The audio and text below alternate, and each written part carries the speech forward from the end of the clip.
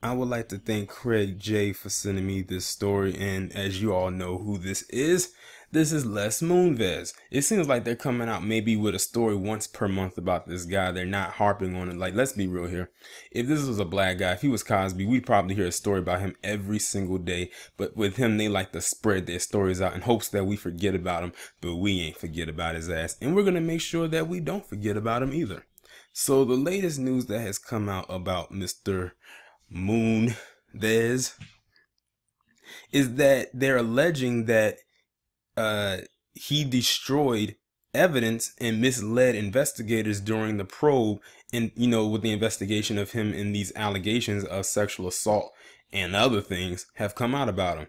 And to be honest, none of that surprises me. You gotta think, a guy who is a billionaire has access to some of the best lawyers in the establishment that can help him do stuff like that. And as I was reading through the article, they mentioned something very interesting. Les Moonves has or CEO of CBS for well over 20 years. That's a long time to be accumulating a lot of money and building a lot of wealth. He probably had some wealth before them, but probably not at the level as what he was getting as CEO of an entire broadcasting network.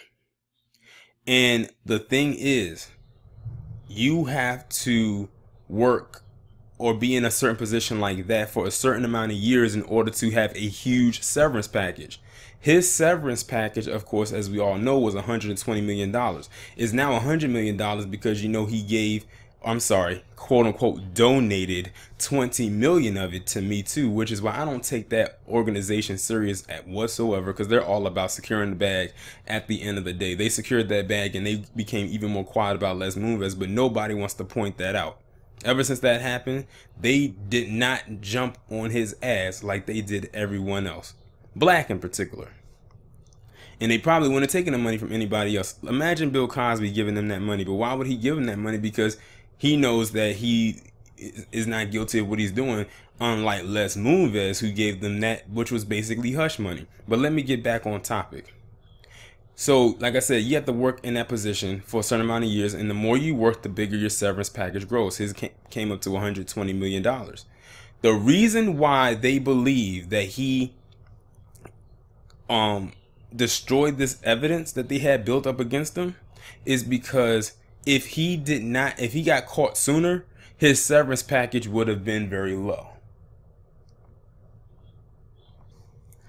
Sorry about that, y'all. I had to plug my computer in the battery, as you can see, was getting low. But anyway, that's the reason why they believe he destroyed that evidence.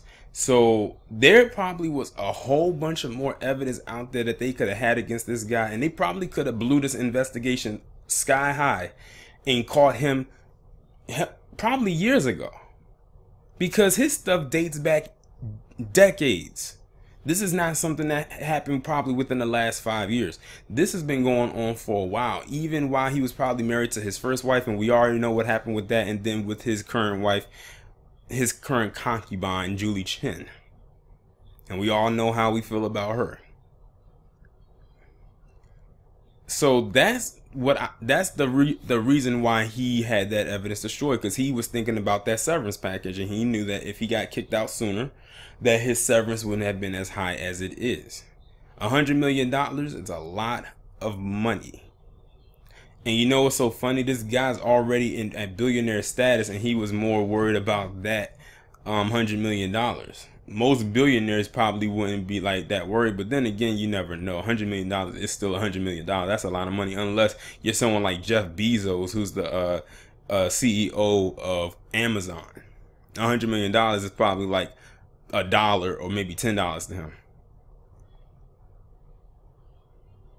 And I was also, when I was looking at this article, it was another article that I saw right below it that said that allegedly Les Moonves had an employee on call to give him oral sex. That means he had someone that he had working for him that he confided in to come and give him a blowjob whenever he wanted one, and that person will go do it. And that person, that employee, was not his wife, Julie Chen. It was somebody completely different. I'm telling you, this story is very, very, very very interesting. But they're not going to touch him. Not the way that they got Bill Cosby. That's for damn sure. And I don't expect them to touch him like that. Anyway, the guy has a lot of money. He has a lot of power. He has a lot of influence. He just doesn't have the position of CEO anymore to call major decisions over the network. But this is a white guy who is a billionaire. Remember, I just did a story about that Jeff Epstein. He was the billionaire, and he was pimping out all these girls and women and whatnot. And then he found a way to have his lawyers and attorneys and whoever do all the stuff for him, so he could pretty much walk away from this scot-free. He was able to serve time, not in jail, but at his beach house, which was in a location that was not where the crime was committed. He was either in Florida or in California, because I don't think there's a Palm Beach in New York. I highly doubt it. So when you're white, in most cases a male, and you have a lot of money, that's a triple threat right there as far as privilege goes. That's 3 versions of privilege all wrapped into one package. And Les Moonves is going to fall right into that category. Hell, look at Harvey Weinstein, and he doesn't I don't think he has that as much money as Les Moonves or that Jeff Epstein. And they're handling him with kid gloves. As a matter of fact, I think we heard more about Les Moonves in the last few months than we've heard about Harvey Weinstein in the last year or so. And he was the first one they went after. So what does that tell you? We don't hear about Les Moonves often.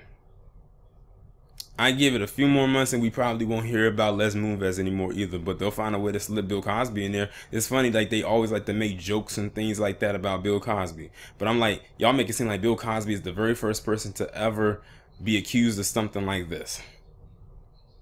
It's just the fact that the climate in which it happened, and it was popular to go after him. And to be honest, if more black people like myself and Nicole's View and Lisa Cabrera, Professor Black True, Jason Black, Harvey, all of them, if a lot of other black people outside of us were aware of stories like this, then it would be, more interesting. But see, mainstream media does this on purpose, where they have to project or put a black face in a black person's face, because they know that's the only black person they're going to be familiar with. Bill Cosby, recently Kareem Hunt, who else? Nate Parker, briefly Jamie Foxx, but that didn't have any legs. Morgan Freeman, but that didn't have any legs either. But Bill Cosby is like their golden goose.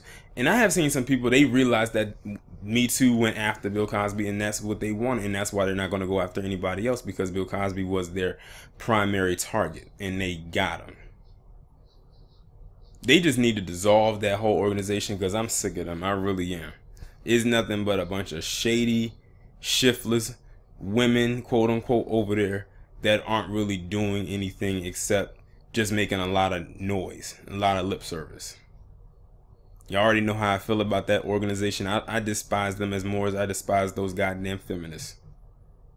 And to be honest, they're starting to be synonymous with each other. But that's really all I had to say as it pertains to this video right here. Y'all let me know what you think down in the comments. Like, share, subscribe. The links will be in the description. I'll talk to you in the next one.